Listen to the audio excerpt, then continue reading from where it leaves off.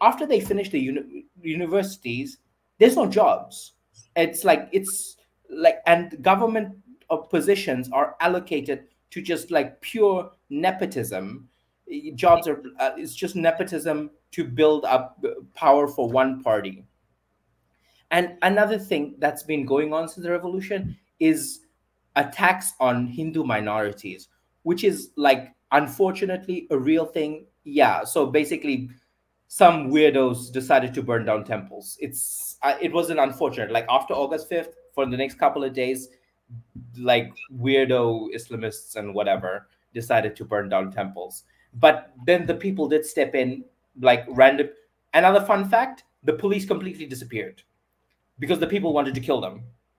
Like the people wanted to like. There are like these videos of you seeing just random people trying to kill police and sometimes succeeding. About 200 cops died. Another thing Ben Norton said was the protesters attacking the police, which is, yeah, they are going to attack the police. And I don't know why is a leftist worshipping the police. Who gives a shit if they die? In my opinion, not your opinion. Who cares if they die? Like about 190 cops who died. About more than 1,000 people died in the entire protest.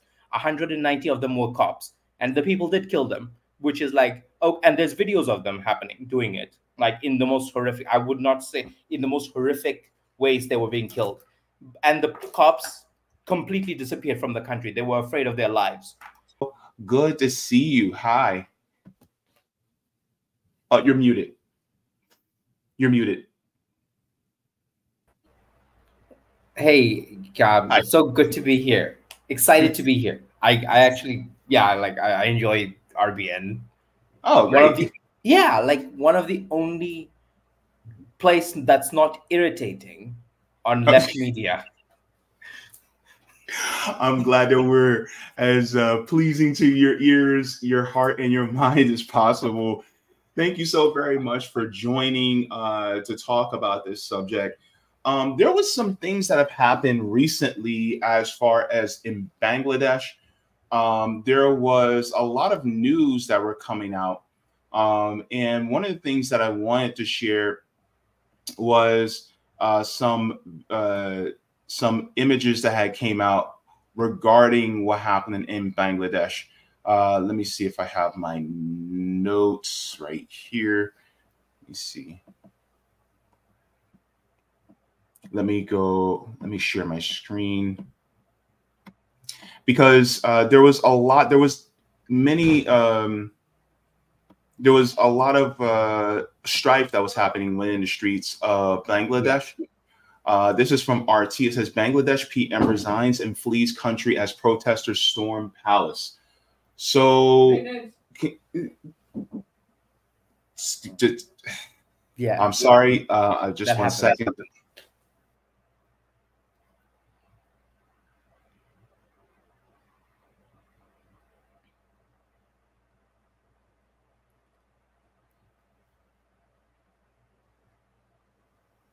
Okay, so but yes, so just to let you just to go into this, so the Bangladeshi prime minister resigned because of strife that was going on within the country, heavy strife. If you can get us some insights into exactly what was going on there, as to why, just give us like the 30,000 feet point of view from what was going on.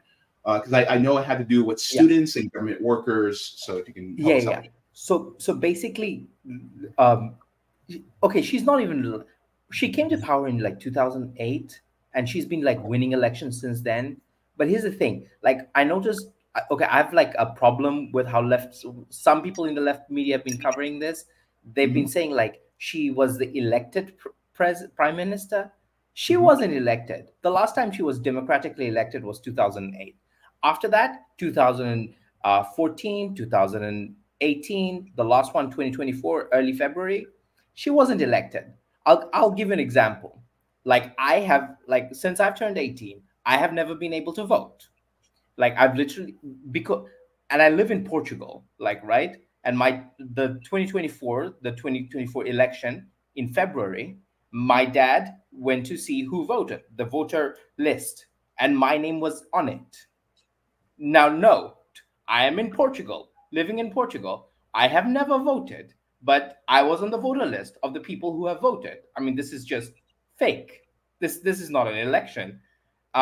So basically, the protest started because of the people like to say like affirmative action, but it wasn't affirmative action. It was for legacy admission into jobs. So basically, we had like a liberation war in 1971 from Pakistan, and like the thing is, they created job quotas. Like 30% of government jobs would be allocated for family members of the people who fought in the liberation war. Now, note that's like less than 1% of the population. So Okay. 1% of the population will have 30% of the jobs allocated for them. And like that's like basically a way to create like your own cadre, like own goon of supporters within the administration, like every level of the administration. So you basically control it. And Mhm. okay, and the people were okay with the originally, like when the liberation fighters got like 30% of the job application, then they started giving it to the children. Now it's the grandchildren. And yeah, like that was like just unacceptable to the people. Like one of the thing about the Bangladeshi people is like we'll accept oppression, we'll accept like you stealing our money, like but we're like a really emotional people. Like that when you like start insulting like our intelligence, for some reason we it's unacceptable. Like I personally don't even understand it. Like my thing, like I'm a communist. I'm more like on a material basis that like if someone's stealing from me, I'm more irritated than just like someone insulting my, you know. But that's my people. Yeah, Sure. yeah. So like that bothered them, and like what really turned up the protest was like um, the prime minister called the student it was the protests were mostly led by students. Like they gave their lives. As a matter of fact, most of the students, their children, like they're 17-year-olds, 18-year-olds, they wouldn't qualify for government jobs anyway. But anyway, they did lay down their lives to achieve the victory. A- Um, and another thing I've been noticing is that okay, I'm gonna call him out. I'm sorry. I really like this person, Ben Norton. He had this editorial on Bangladesh, and he said that the protesters were funded by America. And I'm like, no, it's like we had like our own January 6th, but I don't I don't know what your opinion on January 6th is, but I don't think it's as that objectionable. Like it's like Mhm. people like we had our own version where everyone stormed the parliament, the presidential palace, Yeah. and just stole random things like the fish out of the lake and books and yeah. They stole fish. Yeah, it's very it's like yeah we store.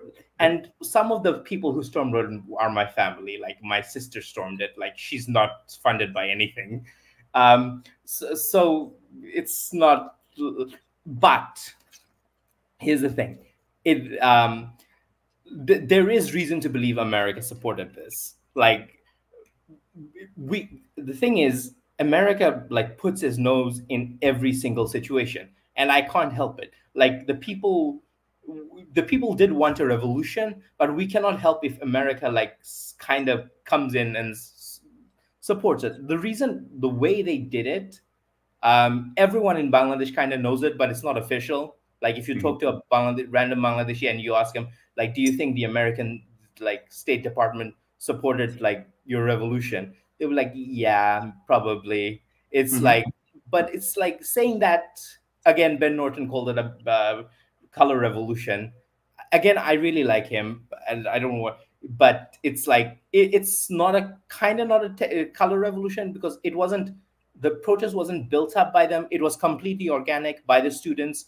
Um, but to say that is a color revolution, I think it's a bit too much because, but they did. I should tell you the way they did it. So when the protest started, the prime minister ordered the police to start shooting the people, and they did. They brought in the border, like the border guards. They started shooting at the people. They brought in the army. One of the things that the army did, they used UN vehicles, which, like, that they sent to like African countries to do peacekeeping in quotation marks. Yeah, like they used those vehicles, those tanks, those helicopters to shoot at people. But there was a bit of a conundrum within the army, though. Yeah, there was a bit of a so like basically the junior officers kind of did not like doing what they were being ordered to do. Uh, uh, but like the generals, like some of them, there was like it was not united. So basically, so some of them were shooting. They weren't as bad as the police or the other paramilitary forces, the military army. So on August 5th, like on August 4th, I would say, on August 4th, last day, the army kind of stepped back. They started like just letting the protesters be. They did not stop them. Like, and August 5th, when the people stormed the parliament, the prime ministerial palace. That's the prime ministerial palace. Apparently my parents were there. They told me that. So yeah, so they stormed that. The army did not do anything. So people are kind of guessing the State Department probably got a call with the general chief of staff and was like, stand down. Like, and he just stood down. He let it be, and the people kind of stormed it, and the prime minister ran away. Well, okay, so as far as it being like January 6th, one of the things that a lot of people don't talk about, I'll say this, a lot of liberals do not talk about, is on January 6th, the police let them in. Yeah. The police let them in. And so when people talk about, oh my God, they were storming the Capitol, the thing is like, but they were allowed to, right? Yeah. And so, when people talk about how it was horrible, it was like, well, yeah, it was because it was allowed to be horrible. It was allowed to happen that way. And, unfortunately, some people did die because of some extremists that were in the group. I would argue that a majority of people, were, they did have some extremist views, but at the same time, a lot of them wanted to, they were cosplay revolutionaries. Yeah. It was like they got the prize and they were like, so what do we do now? And then it's like, okay, let's go home. And then a few of them got arrested, but some of them were kind of serious. But ultimately, I mean, the people who let them in were the Capitol Police. But anyways, so as far as, what's going on there, I found it hilarious that, and maybe I shouldn't find it hilarious, that the PM actually ended up, fleeing because she was scared of the people. And I'm just like, wait a minute. Bangladesh is onto something here. Yeah. Because, for instance, here it says Bangladesh PM resigns and flees countries as protesters storm palace. Now, to those of us here in the West, particularly people who are more, liberal or conservative, a lot of them will say, oh my God, I can't believe they stormed the palace and blah, blah, blah. But my thing is like, why were the people pushed to the point where they felt the need to storm the palace? Why would they feel the need to do this? Because ultimately, from what I can see, is that it was about their material conditions, their material needs, their jobs. Like, they were being stiffed. Would it be wrong of me to say that this was kind of a nepotism on steroids? Oh yeah. It was like nepotism on steroids. And the thing is, you need to understand, like, it is so corrupt. The country is so absolutely corrupt. We have an estimate like about it's a very poor country. It's still a very poor country, and about 25% of the GDP was stolen by these people. Like about $90 billion was stolen in the last 15 years. That is a crazy amount. Like I need you to like understand how corrupt it is. It's from my own personal experience. I'm going to tell you a story. I once went to the police station to do a report. Like I needed to get my voter ID and you need some stuff from the police station. Me and my dad were in there, and the cops were talking to one another. One of them is like reading a newspaper, and he's like talking to his other colleagues, like chilling and talking. They were like, and there was like crime stats on the newspaper, and he was like, "Hey, so this crime stats are going up. You know why it's going up? Because we're not doing enough crossfires. Crossfires are euphemism for extrajudicial killing." Yeah, so they pretend like, so yeah, like in Bangladesh, crossfire is a euphemism for extrajudicial killing. And these guys are just sitting and chilling and talking to each other like, dude, we're not doing enough crossfires. Yeah, that's how corrupt the country is. Like, that's where it was. Like, people cannot take it. It was every aspect of corruption. We don't have a lot of crime. I'm not going to sit here and pretend that Bangladesh is full with crime. It's not. But we do have a ton of white collar crime. Like, it's just unimaginable. Like, we have, yeah, that's them storming the prime ministerial palace. And you know what? Shouts out to the Gen Z. Like, I don't have the bravery to do what they did. They gave their lives to do this. Yeah, and like they like, and another thing, like I've been hearing like on Twitter, it's mostly leftists who I usually love.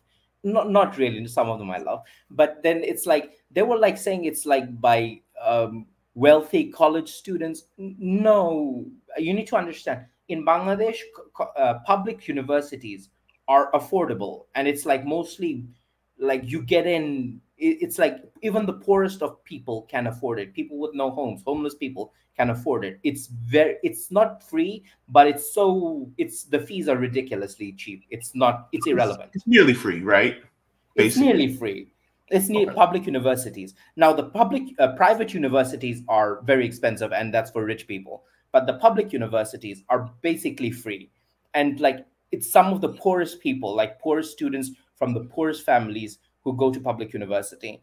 And and like it's not like rich kids, like it's not like, and the most elite university, which is like the Dhaka University, where most of the protests were coordinated from, it's like the best university in the country. Yeah, like also some of the poorest people go there, like from all over the country, because it's nearly free. And but the thing is, after they finish the universities, there's no jobs. It's like and government positions are allocated to just like pure nepotism. Jobs are it's just nepotism to build up power for one party.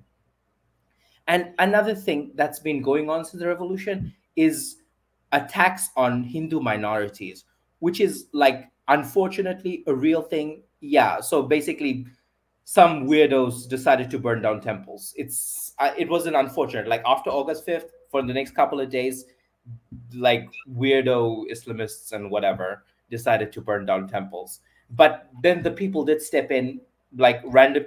Another fun fact, the police completely disappeared because the people wanted to kill them. Like the people wanted to like, there are like these videos of you seeing just random people trying to kill police and sometimes succeeding. About 200 cops died. Another thing Ben Norton said was the protesters attacking the police, which is, yeah, they are going to attack the police. And I don't know why is a leftist worshipping the police. Who gives a shit if they die? In my opinion, not your opinion. Who cares if they die? Like about 190 cops who died. About more than 1,000 people died in the entire protest. 190 of them were cops, and the people did kill them, which is like, oh, and there's videos of them doing it, like in the most horrific, I would not say in the most horrific ways they were being killed. And the cops completely disappeared from the country. They were afraid of their lives. And the random like students took up the duties. They formed like their own like militias to protect the temples. They had their own traffic. Yeah, they just anarchist form. It was kind of anarchist. It's pretty dope. Like yeah, you should.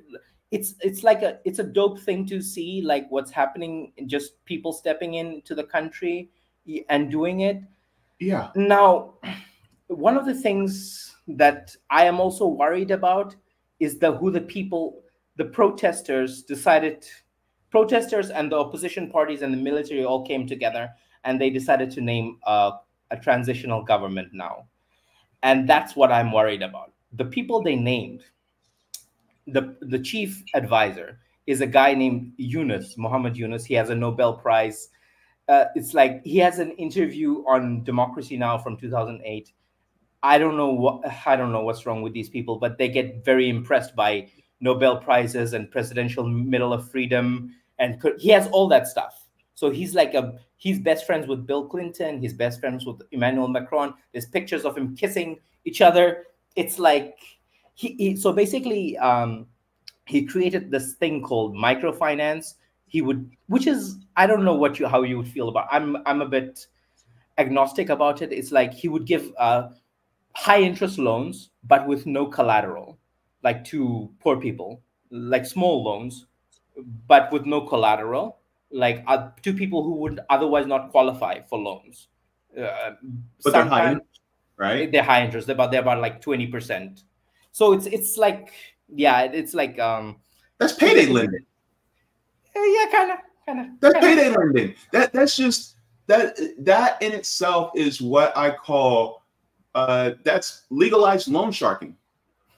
You could say that, yeah. So Yeah.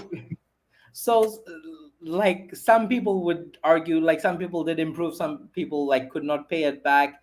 But then if you can't pay it back, you can't take out another loan because you've defaulted. It's like a whole thing. But yeah, so that happened, and he got like Nobel Prize, which I find like utterly disgusting. Amy Goodman finds it very impressive. Yeah, she finds like, but anyway, Yeah. and the other people, like there's some good people, like four of them are real, two students from the organizers. Yes, there was a teacher who was also one of the protest organizers, who's like great. There's like around 4 or 5 people in the cabinet that are great, but the rest are all from NGOs, all funded by like endowment for National Endowment for Democracy, USAID. Like it's just some of them are like utterly disgusting human beings. Like there's this yeah, like like I have a thing with NGOs in Bangladesh. Like I feel like they're there to like just steal money. Like they get money and they like one thing they did do good in Bangladesh. I'm not gonna say is like reproductive rights. Like they were like on that they were very good. Otherwise, I feel like they're just like stealing money. Like they're just there to steal money. And one of the things that family planning, yeah, like they implemented it across. Like it's just entirely up to the NGOs. They were funded by USAID, but they did implement incredible like uh, uh, yeah, contraceptive, like access to women having access to contraception and all that stuff, which was like across like even the most rural place in Bangladesh has access to family planning, contraceptive, like stuff like that. But other than that, like I don't see anything impressive they have ever done for the country. But yeah, again, like Western, like USA thinks that they're awesome. So it's basically, I feel like they have funneled all of these weirdos into the government. Like I am worried that these people are going to sell my country to America. And unfortunately the people of Bangladesh have all become John Mearsheimers, and like they're like have all become realists, because we have a country next to us called India who has just opened, they have dams. So Bangladesh is basically a delta where all of the glaciers from the Himalayas melt and all the water drains from Bangladesh into the sea. India has like basically dams, hydroelectric dams, levees on all of these rivers. What they did right now, they opened the gates to one of the dams. After 34 years, they said they had to do it now. They had to do it now. After 34 years, they didn't open the gates of this dam for 34 years, and they flooded half the country is now underwater. Yeah. So people have all become, unfortunately, all the people in the country have become John Mearsheimer's and realists, and they will like work with any country that like they it's not like particularly America, but they will work with China, any country that helps them stop like Indian aggression. Yeah, which is like an unfortunate. I hope it's not America, because it's just American friends don't end up like, if you look at Pakistan and like if you look at Turkey, American friends don't end up in a good place. They only buy weapons. They have lots and lots of weapons and nothing else in the country. That happened. Yeah. You want to add something? Yeah, it's just wild to me because you know, Bangladesh is one of those countries that we don't hear as much about in the United States. It's kind of one of those things where you, like, for instance, you're the second person from Bangladesh I've ever met. Oh, yeah. And I'm 40 years old. You know, and I had a former worker that was from Bangladesh. But the thing is that we don't hear about that country much. And so when you find out about why, it's because Bangladesh is one of those countries where it's neither vilified nor it's never praised. And part of me feels like it's because, you know, they may have somebody that's very westernized, a Western puppet that tries to, you know, do what the West kind of wants to do. You know, they'll bend to the will of, you know, institutions like the IMF and the World Bank. And so it's like, well, we're not going to call them an enemy because they're playing along, but we're not going to praise them because, you know, they're not an imperialist power. So it kind of is like, you know, out of sight, out of mind. You know, that's kind of like what it feels like here.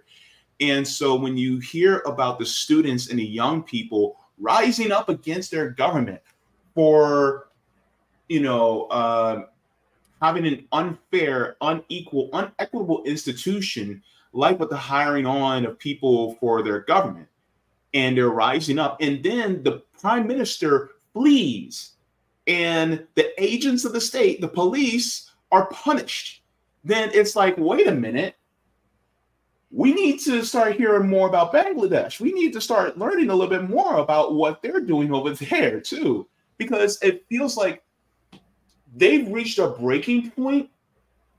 And I'm not saying that I want violence to happen, right? What I'm saying is I want the fire of change to be just as bright in Americans just as they are in Bangladeshi people, right? Yeah. Yeah, so one of the things I had a problem with, again, like some of the leftists commenting on the violence of the protest. I understand they want to be like, I understand they want to oppose American imperialism, as do I. But here's the thing: I cannot choose where America like involves itself in. Like, I'm gonna have a revolution, and if this America like unfortunately involves itself in everything, and if they involve, I can't help it. Like, I'm just like a normal guy, but I want to get rid of the guy, my oppressor, and like I cannot help if America decides to just step in. And by the way, the thing, yeah, like the prime minister is now saying America, the reason America opposed her is they wanted to establish like a naval port in one of the islands of Bangladesh, and she opposed it, not because she's like some awesome person, but because she was like basically like she was basically an agent of India. She was basically doing anything India would say. Yeah, and that's why like she opposed the American expansion into Bangladesh. And the people of Bangladesh, unfortunately, they hate India so much that I feel like they're going to invite another devil into the country. Yeah, which is like Yeah, I don't want either of them. I really don't. And the thing with India is India's like such like insane. I need you to understand. The most people, yeah, half the country is underwater. Uh, Wow. and another thing that is worrying is some of the most satanic organizations, news organizations, are like doing pro Bangladesh pieces, like Deutsche Welle, like the German state news agency. Like in Mhm. my opinion, they're basically Nazis. Like Wow. if you, yeah, if you like listen to them talk about how they talk about Palestine, how they talk about like reparation for like the French getting kicked out of West Africa, they sound like Nazis. But they're doing like pro Bangladesh protester pieces, which I'm like very worried about. Which is, why would you do that? You are not. I do not want to be associated with you. Like these people, like CNN is satanic in my opinion, and Mhm. they're doing like pro Bangladesh pieces. Like that's kind of worrying to me. Mhm. Yeah. Yeah, and another thing Sure. about the Bangladesh India border, like the most in like the most death between two countries, it's not some, you would think like the most death would occur in border regions would be like South Korea and North Korea, but it's not. It's Bangladesh, India. Indians just kill our people, random people. Like, yeah, like they kill our farmers for no reason. It's like they just want to show, like imperialist power. They want to become the next empire. Basically, Modi wants to be an empire, and he's just doing insane things. And people like are not. It's obviously it's not acceptable for normal people. Isn't Bangladesh, I think it's like 90% Muslim? Yes, it's not 90. It's like 80 something. But yeah, Yeah, okay. It's extremely it's heavily majority Muslim country. yeah, And from what I know, Modi is a what they call a Hindu nationalist. yes, Is that yes. He's a correct? psycho. Yeah, Yeah. And so, as far as from what I know regarding somebody like Modi, Modi just does not like Muslims.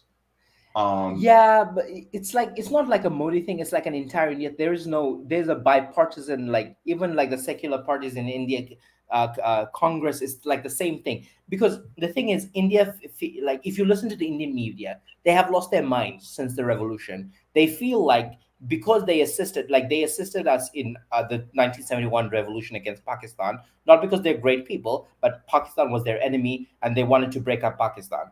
Like, yeah, so they assisted us, and some of these people are sounding like fascists, Nazis. They're just like openly saying, like I've been watching a lot of Indian media, and they've been like openly saying because we assisted them with their freedom, we, due to the right of conquer, we should have like taken it over.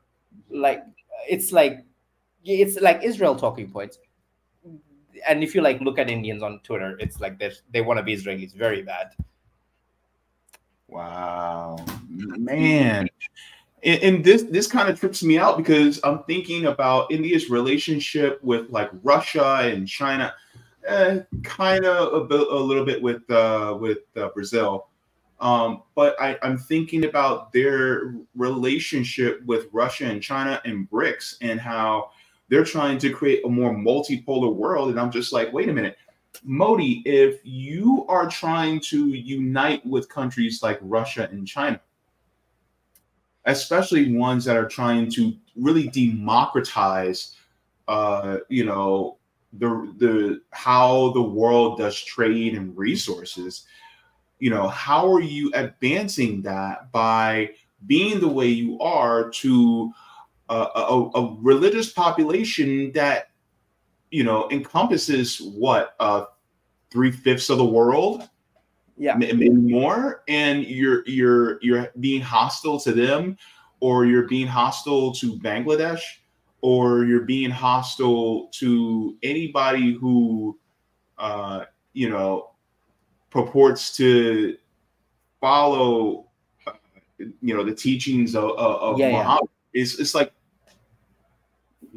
how do you, because look at how the whole what's the word I want to use?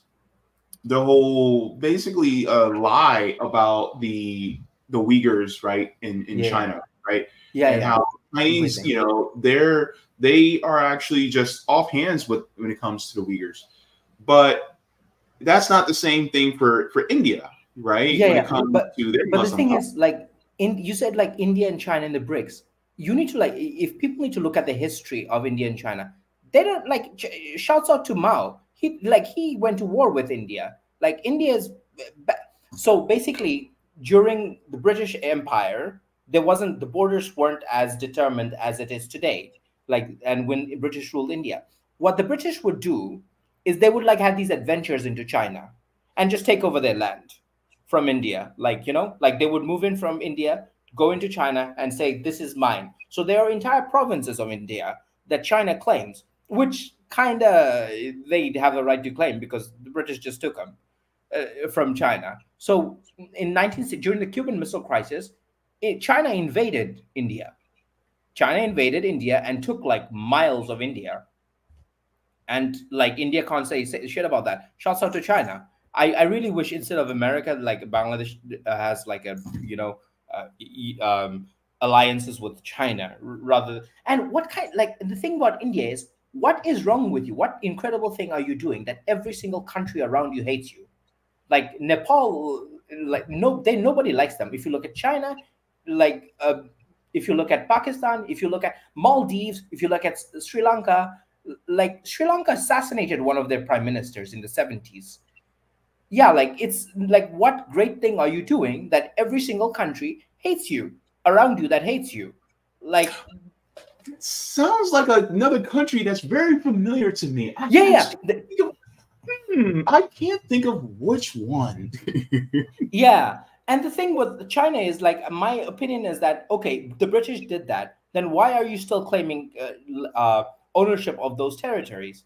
Like, for like British adventurism, like there are entire provinces of India that China claims, which I kind of have agree with China. They have a right to claim. It's yeah. But so wouldn't somebody call that colonialism on China's part? Well, yeah, people would. Like, I wouldn't agree. Well, it depends on your perspective. Would you accept it? Like, I don't know, what do you think? Would you accept, like, because if you were colonized by a country and that country decided to go into the neighboring country and steal their land, and now because the neighbor was like, I don't know, that's a very good question. I didn't think of that. So like now the neighbor is now powerful, but he wasn't back then, and now the neighbor wants their land back. Yeah, I mean, because thinking about it, you know, if occupied India was taking the land of the Chinese, right? But then the Chinese go, okay, well, we're going to steal this land from you, and now it's almost like a tit for tat. But now, I would say technically India is no longer occupied by the West, though. I mean, the West still has its clutches, at least, you know, culturally, in some ways when it comes to India. But the fact is that, would China be willing to now let that land go and say, you know what, you're no longer being ran by Britain anymore, so therefore, whatever hold that you have over Chinese territory, you guys let that go, and whatever hold we have over Indian territory, we'll let it go, and we'll just let bygones be bygones. I don't see why that can't happen, because does it make sense? It feels like, I don't know if I would call it imperialism, but it's almost like a tit for tat kind of. I'm sorry, I wouldn't say it's colonialism, but it's almost like a tit for tat land grab. You know what I mean? And it's like, yeah, that period is over, so therefore each one can now let go and go, okay, you know. And plus, you're in BRICS together now, so it's like there's more of a more friendly relationship now too. Yeah, like I never thought of it that way. Yeah, but like the thing is, India wants to be America very bad. Like they want to be Israel very bad. Like Mm. But the thing is, like, I still do believe there's like parts of India that there are like good people, like real communists, Hmm. Maoists. Like, you should look into the Indian Maoists that are really dope. Like, they do like actual revolutionary, like they do try to do revolutions. Yeah. So there's like parts of India that there's still like pretty dope. I think that can be, yeah. Like my biggest worry is like we're inviting the devil into our country to fight off Mm. another devil, and this devil doesn't leave. Like it's like a vampire. Once you invite him in, he's not gonna leave. Yeah. Well, honestly, this story is actually ever presently changing, especially when it comes to the interim government. My hope is that the interim government really listens to the people, not just a small sector like they do here in the United States, but to all the people, and start to have a more equal and equitable government. Another question, though, before I let you go, I would like to ask this: is what about the people who are currently employed within the government who got those positions through nepotism? Have they been kicked out, Oh, or are they oh still yeah. in there? Oh no, no, no. They're like they are hiding for their lives. I have family members who supported that government. They're hiding. Like I hope like the way they're being killed are like it's like I saw a video of the people drowning a mayor in a lake. Yeah, the mayor of a city was drowned in a lake. Like and they took videos of it. Like they will be killed, like they are trying to run away. So the prime minister of is actually in Bangladesh right now. She's trying to get asylums in US and the UK, which obviously she's not going to get. Yeah, like I actually saw social media posts from America. Her son lives in Virginia. They were like thinking of like yeah, but they're insane people. Like they were thinking of forming like a gang and getting him from Virginia, from like Bangladeshis living in America. Yeah, I don't think. Yeah, Ooh, like wow. they're like I have family members who supported the government. I have like yeah, they're not no way to be seen. They are hiding. Look, it's funny. We all, those of us on the left, will talk about, oh man, France is doing it. They'll spray the presidential building with manure, and then they'll have protests in the streets. Bangladesh said, "Hold my beer." Yeah, yeah, like yeah, and I have like a criticism of that. Like let's take January 6th again. One of like I was listening to Hassan, which and Piker, and he was like making the argument. Imagine if they got to AOC. And my thing is like, why would anyone care if they got to AOC? Wouldn't piss on me if I was on fire. Why do I care about her so much? Like, what is wrong with you? It's like peasant mentality. Yeah, that's a thing from the people at Due Dissidents. It's pretty. I like that. Yeah, It's what's going on there is, I, I'm really, I'm hoping that this is a, I'm hoping that this is the seed planted for a true people's revolution there. That's what I'm hoping for, because ultimately, the systems of capitalism that are present in places like Bangladesh, once that goes away, that's like a whole nother area where they're changing and having a more equitable government. And then hopefully people within the region, like for instance, like Sri Lanka and Pakistan, and Nepal and all those other countries in the region, they take a look and say, wait a minute, they're also revolutionizing their government for a more egalitarian government. What can we do? And so that's what I'm hoping for. Thank you so very much for watching my channel, and I deeply appreciate it from the top and bottom of my heart. If you wish to support the channel further, so I can keep bringing you content that is educational and informative, you can become a patron on patreon.com/Jaybefaunt. You can find that link in the pinned comment or in the description below. No matter what you give, you'll be supporting independent media and education that helps make the world better. Thank you so much, and you can watch more of my content here. Mwah. Forehead kisses, and have a beautiful day.